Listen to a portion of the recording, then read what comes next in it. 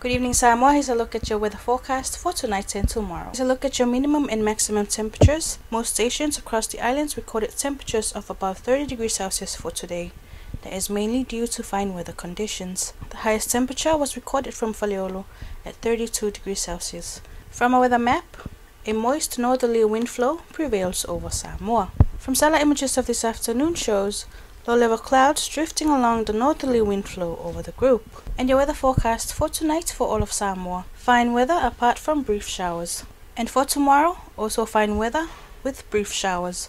Looking at your marine forecast for tonight for all of Samoa: northerly winds of 10 to 15 kilometers per hour, becoming light and variable at times, with waves of 1 to 1.5 meters. And for tomorrow for northern coastal waters, east to southeast winds of 10 to 20 kilometers per hour, with waves of 1 to 1.5 meters.